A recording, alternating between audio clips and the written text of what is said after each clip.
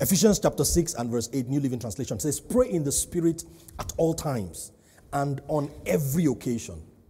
Stay alert and be persistent in your prayers for all believers everywhere. This is important. This is important. We're going to come back to this scripture, so please take note of it. Pray in the Spirit at all times and on every occasion. Pray in the Spirit at all times. This is the only way to pray. Hallelujah. This is the acceptable way to pray. Pray in the Spirit at all times and on every occasion. Somebody has just died. We are about to pray. Pray in the Spirit. Somebody got me angry. I want to pray. Pray in the Spirit. At all times and on every occasion. Then he says, stay alert and be persistent in your prayers for all the believers everywhere. Hallelujah. So last week we started to talk about when we pray. And if you can remember, we listed a number of things that happen when we pray. Okay, let's quickly remind ourselves of those things. We said when we pray, we grow in intimacy with God. We said when we pray, we grow in our spiritual capacity. We said when we pray, negative emotions like fear and anxiety give way to peace and boldness. We said that when we pray, we gain access to God's perspective on issues so that we can respond correctly. Hallelujah. We gain what? God's perspective on issues so that we can respond correctly. Because you see, what happens is not as important as how we respond. And most of the time, God does not respond to the event. God responds to your response. Do you understand now? So you need to know God's perspective so that you can respond correctly. There was a turn in the flesh given the apostle, and his first response was to go to God in prayer, and his prayer point was, take it away. Then God responded to his response, and then he gained God's perspective, and he said, what? Now I glory in weakness.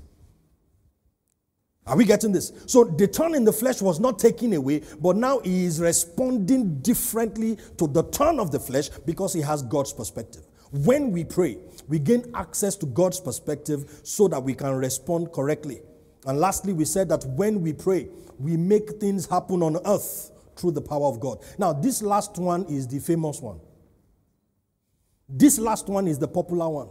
As a matter of fact, over 60% of the time when people pray, this is the only one they fixate on. Changing things, changing circumstances, turning things around by the power of God. And let me say this to you, it's available to us, but it is just one of five. And sometimes you miss out on the rest because you fixate on one. But that's a conversation for another day. This morning I want to focus on what makes prayer work. Now this is what I need you to put at the back of your mind. When my prayer is working, one or some or all of all these factors we've listed is the result. When my prayer is working, I grow in intimacy with God. I grow in spiritual capacity. Negative emotions like fear and anxiety give way to peace and boldness. In other words, sometimes the situation has not changed, but my perspective has changed. My prayer has worked. The situation has not changed, but now I've got boldness to face life. My prayer has worked. Are you getting this right now? But what are those factors that make prayer work? Now you want to pay attention. This is crucial. Number one, authentic faith. Authentic faith as opposed to religious sentiments. So you hear people say stuff like, I've been praying about it and God has not answered my prayer. And what you have been doing is expressing religious sentiments and not faith. God does not respond to feelings. God responds to faith. Oh, but the Bible says he is touched by the feelings of our infirmity. Exactly. He is touched. He understands, but he only moves by faith. Do you understand what I'm saying now? God knows what you are going through. God understands what you are going through, but God responds to faith. Do you understand what I'm saying now? God responds to faith. Let me give you an example of what I'm saying. There was a young man who came to church so many years ago. He was in a tough place. He needed money and all of that. So we gave him money. Then he came a second time. Thank you for the other time. But then he was still in trouble. He still needed money. And that second time he said he had gotten a job. That he had gotten a driving job. but that he needed money to process his driver's license.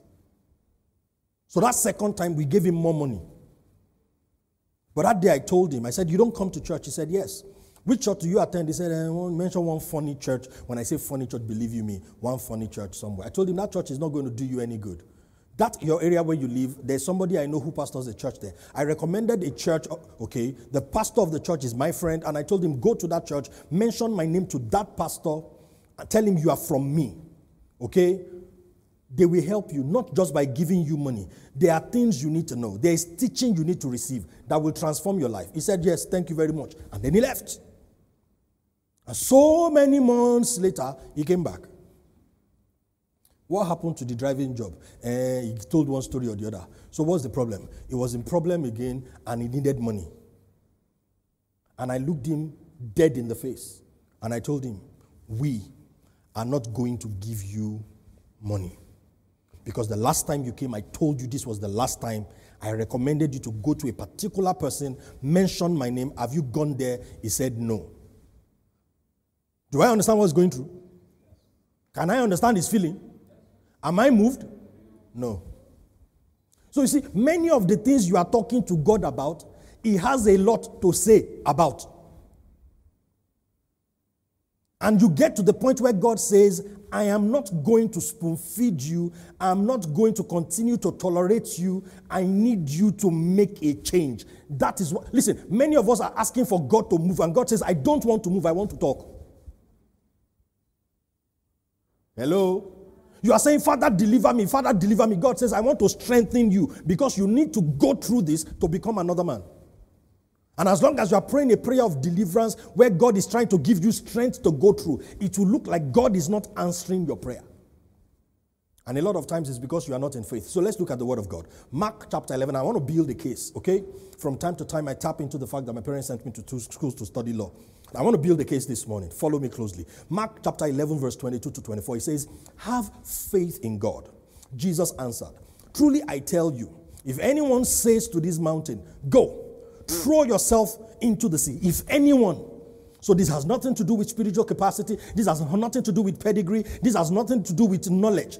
If anyone says to this mountain, go, throw yourself into the sea, and does not doubt in their heart, but believe that what they say will happen, it will be done for them. Can you see the condition? It is anybody. What do they have to do? Cry about it? No. Say to the mountain, move. But at the point of saying, there's no doubt in their heart. They believe that what they say will come to pass. On that condition, it will be done for them. Verse 24 now says, therefore I tell you, whatever you ask for in prayer, believe that you have received it. And it will be yours. You remember that, my illustration? Whatever you believe in, I'm praying here. Whatever I ask for in prayer, at this point, I have received it. And then I continue to journey. And I get here. It will be mine. This is the problem. This is 5 years later.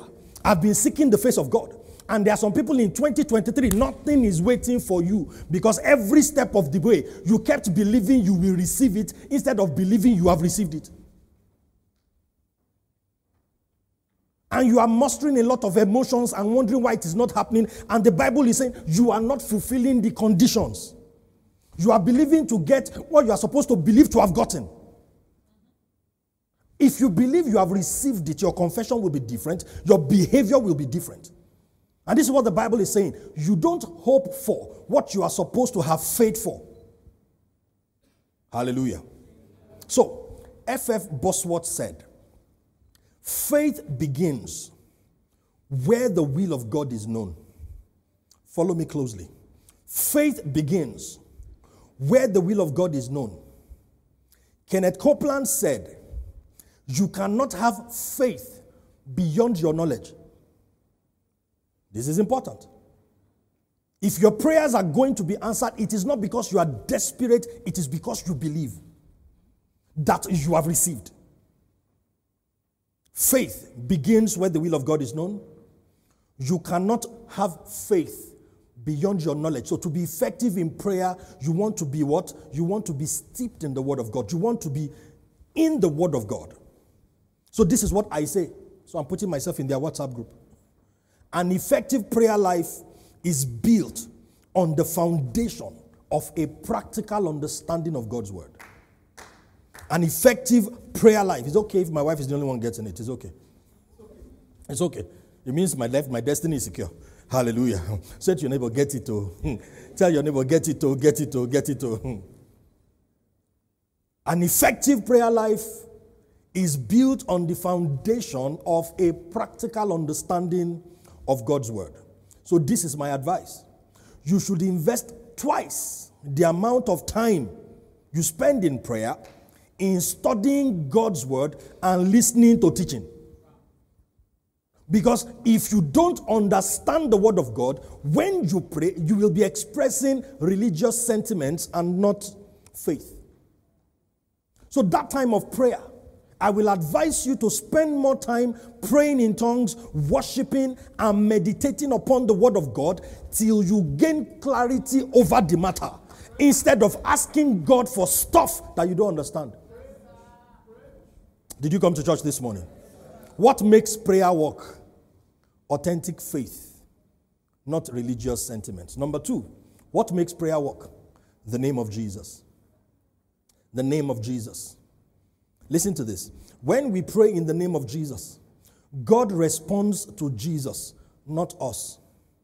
The name of Jesus is not a postage stamp. Amen?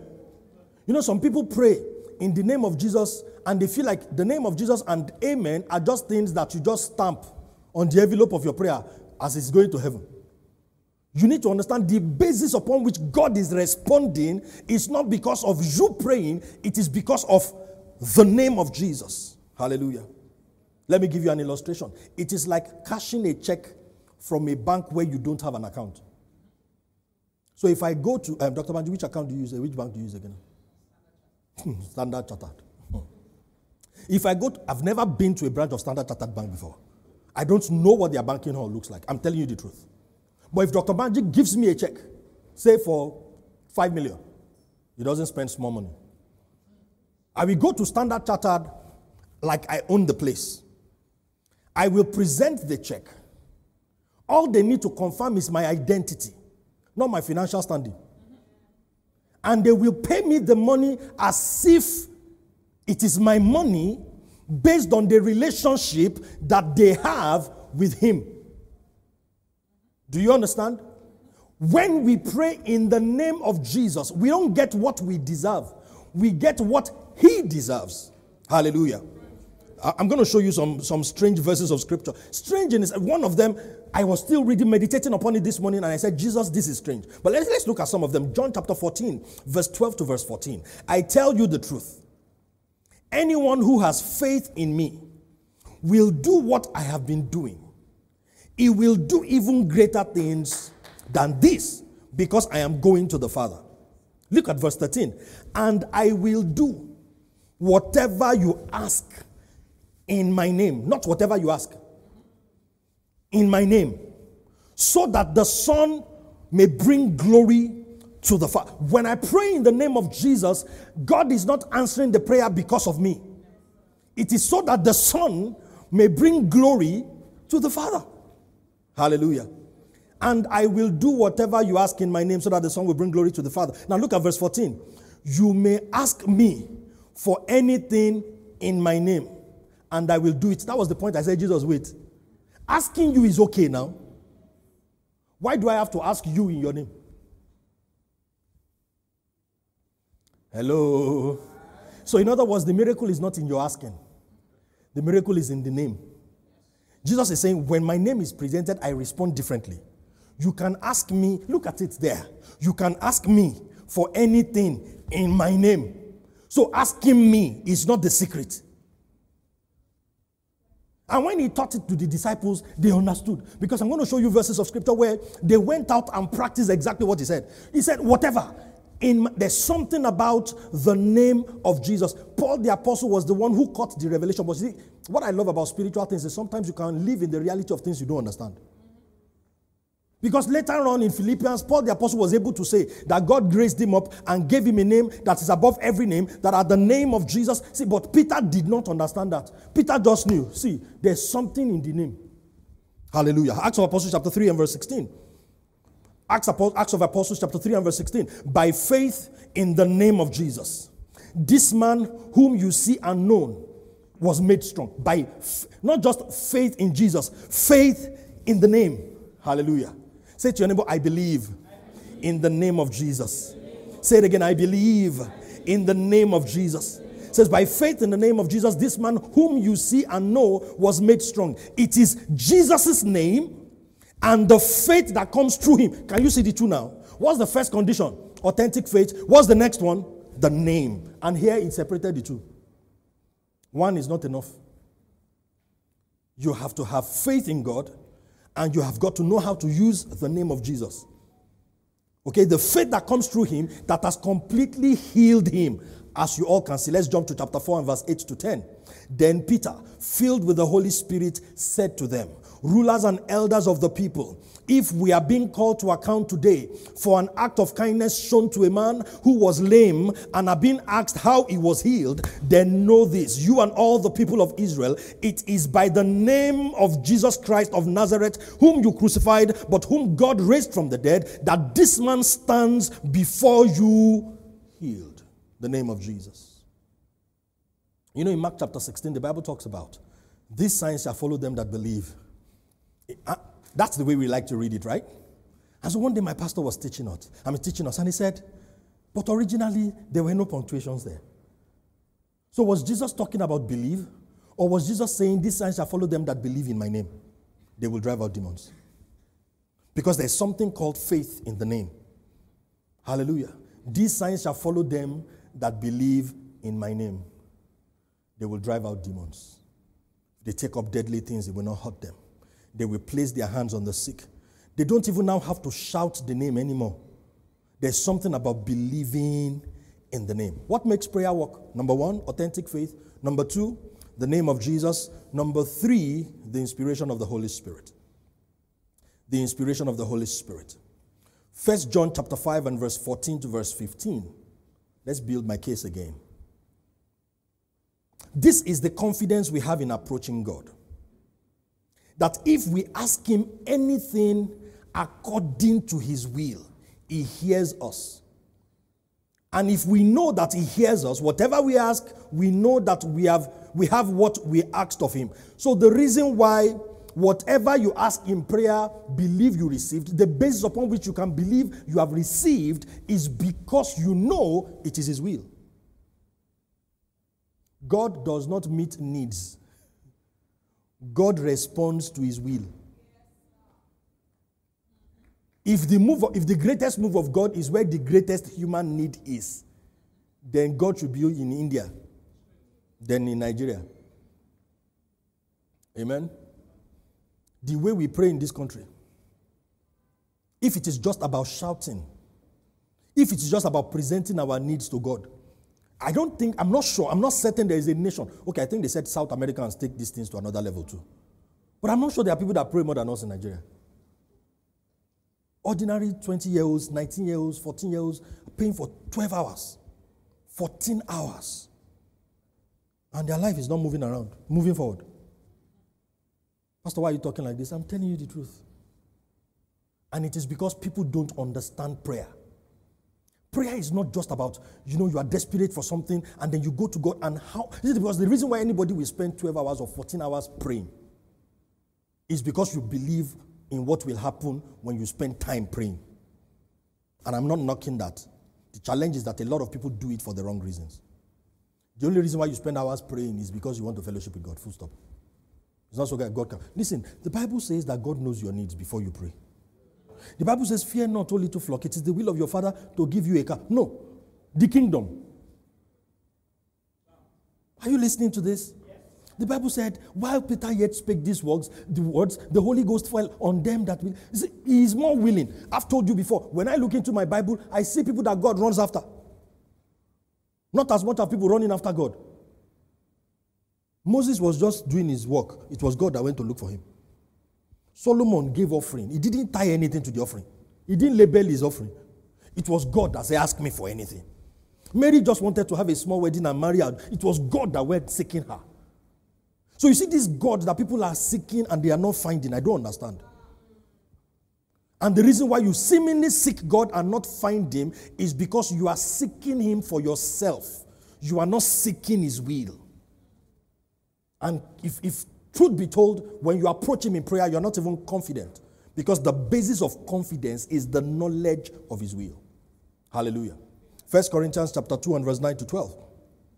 However, as it is written, what no eye has seen, what no ear has heard, and what no human mind has conceived, the things God has prepared for those who love him. So you are asking God for things, but God is saying there are things prepared. Hallelujah. Now, between you and God, who is better at preparing things? Amen. The God that designed the human system, the God that created the heavens and the earth. You think you can fathom anything? You can come up with an idea. You can come up with a strategy better than God. And God says, I have things prepared. No eye has seen, no ear has heard. Okay, I have it prepared. Listen to this. When you step into the will of God, you lack competition. Because what God has prepared for you, people cannot pick it by brainstorming. Oh, I wish you came to church this morning. What no eye has seen, not what no ear has heard, what has not entered the heart of man, yet they are things prepared of God for those who love him. I don't know about you. When I go into God's presence, I want to know the things prepared. Some of us are full of our issues and our needs. We are not bothered about the things prepared. Let's move on this morning. The things prepared for those who love him. Look at verse 10. These are the things God has revealed to us by his Spirit. The Spirit searches all things, even the deep things of God. For who knows a person's thoughts except their own spirit within them? In the same way, no one knows the thoughts of God except the Spirit of God. Verse 12 is my favorite. What we have received is not the spirit of the world, but the Spirit who is from God, so that we may understand, not so that we may shake. There's nothing wrong with shaking. There's nothing wrong with falling under the anointing. But there's something greater than that. It is called understanding. The objective of the Holy Spirit, the reason for the Holy Spirit is that we may understand. Not that we may bamboozle people. I read a testimony of somebody on social media. They had a service in their church. He said, and his pastor, laid hands. He said, for whatever reason, he was the only person that did not fall under the anointing that day. And you know how it can feel. I've been there before. When you look to your left, they are falling down. You look to your right. You'll be wondering whether you have a demon that is resisting the power of God. The irony of such thinking. If I should carry a demon, should I not be the one that falls first? Because when two powers meet, the lesser power bows. But I used to think like that. This one that I'm not falling. And so this guy said he didn't fall down. But that day he believed that he received something. The Bible said the spirit of wisdom rested on Joshua because Moses, the servant of God, had laid hands on him. This guy said, I believed. He said, so after that day, I lived out what pastor taught us. He said, when we came back to church the following week, he thought it was a surprise that I was the only one that had the testimony. Listen, if you fall down and you get up and nothing has changed in your understanding, you just wasted soap money.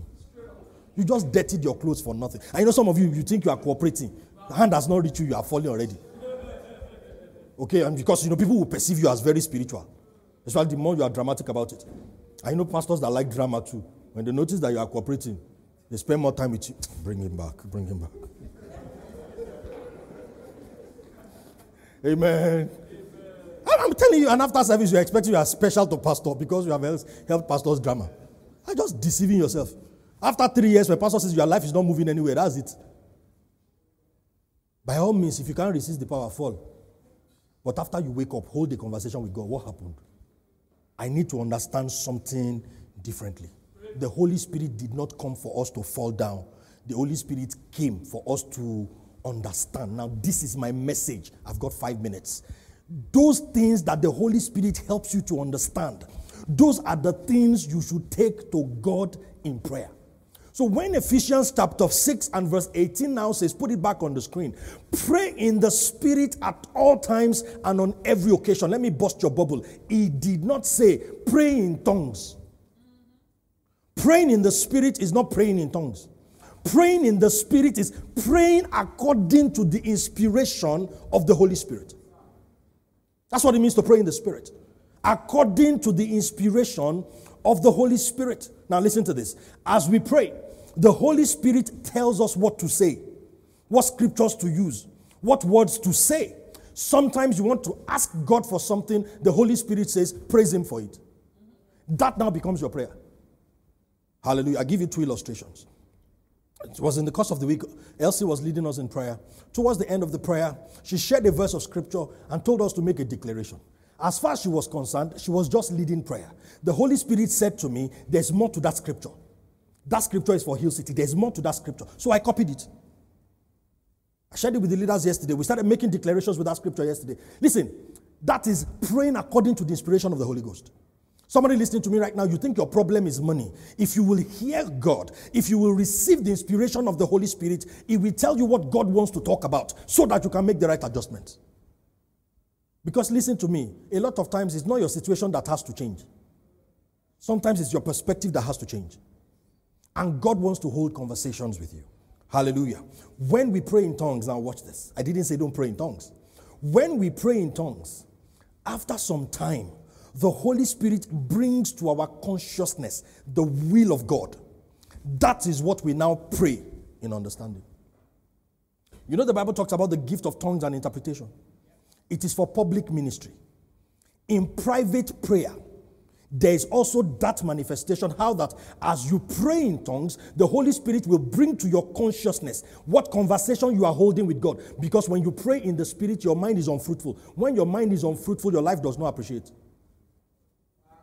Listen to me, listen.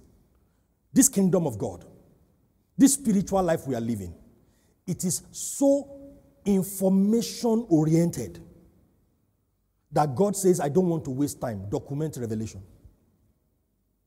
So right from Moses till John the Revelator, if there was anything that God did, it did not just move. Codify my words. Because God is not so much interested in doing things for man. God is interested in man becoming like God. Oh boy. Somebody will get that next week. You'll get it. Just get the message, go back and listen to it. You will get it. I learned that one from T.D. Jakes. He shared the revelation. People were not responding properly. He said, no, you will get it when you play the tape over. You will get it. In the beginning, God created the heavens and the earth. Verse 26. Let us make man in our image and after our likeness. That is God's objective. That is still God's objective. He looked at Adam and Eve, naked human beings. He said, I have blessed you.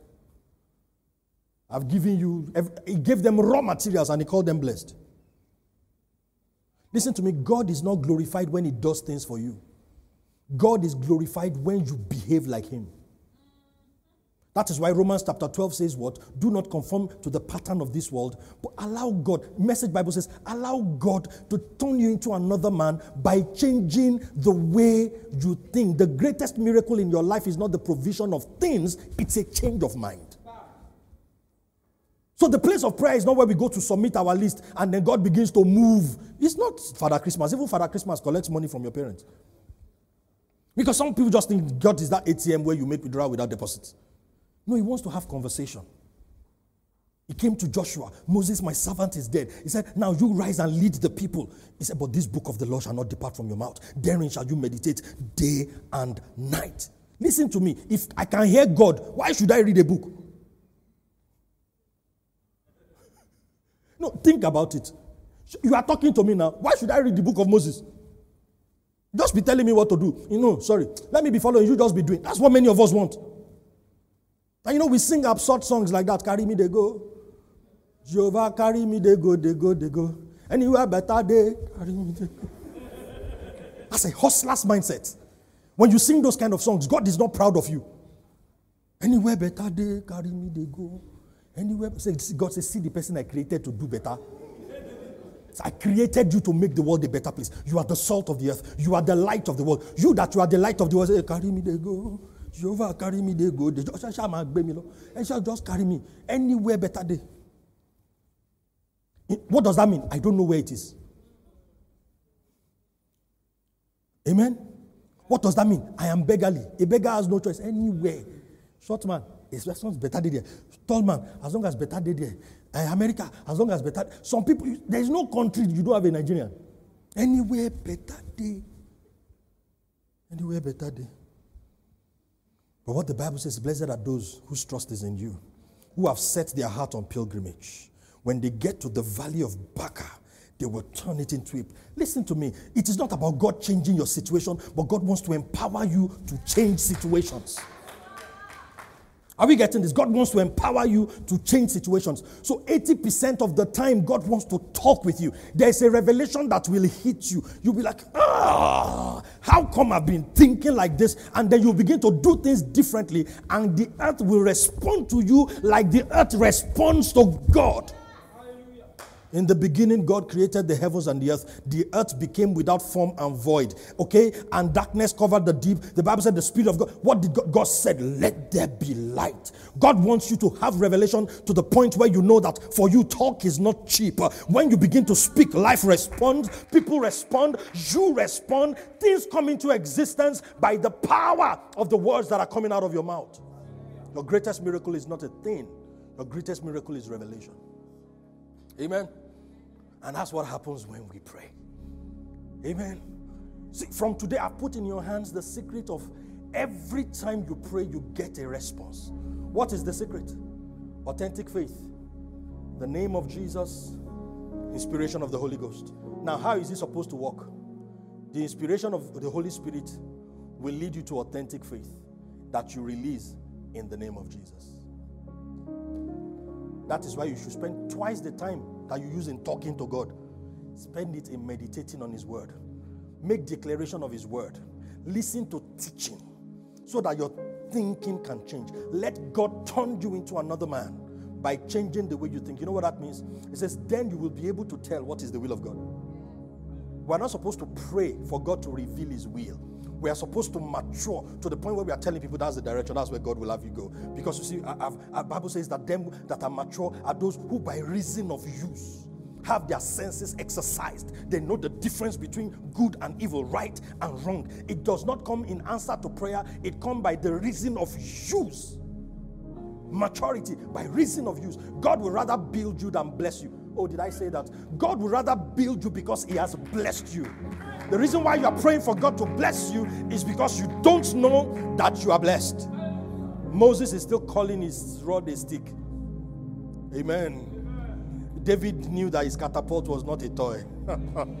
Oh my goodness. If only you know the capacity that you carry. If you know the power of what's in your hand. If you know what you have in the ability to lay hands on stuff. Listen to me. As a believer, you will not be asking yourself, did I marry the wrong person? Am I working the wrong job? Am I in the wrong business? The Bible says you shall be like a tree planted by streams of water. Whatever you do prospers.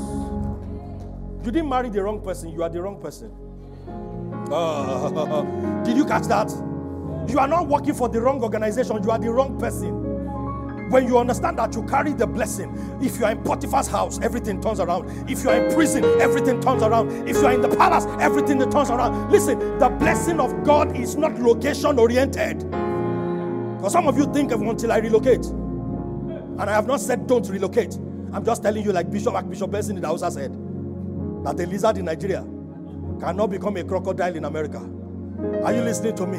You have to know the son of whom you are. You have to know the capacity you carry. These are the things that God wants to talk about. Say to your neighbor for me, God is your father and He wants to talk to you. Listen, it's only a sugar daddy that wants to buy you stuff. And time is up. Father, we thank you. Father, we worship you for the message we have received. We thank you, Father, because it will not end in information. It will not end in inspiration. It will not end, Father, even in throwing up thoughts and sentiments. Father, it ends in transformation in the name of Jesus. I speak a fresh fire upon every altar represented here. In the name of Jesus. I speak revival into your place of prayer. In the name of Jesus. I declare your fellowship with God picks up speed, picks up intensity in the name of Jesus. I declare deep dimensions of God you have not seen before. That is what you begin to experience from now on in the name of Jesus. We thank you, Father, and we worship you. For in Jesus' name we have prayed.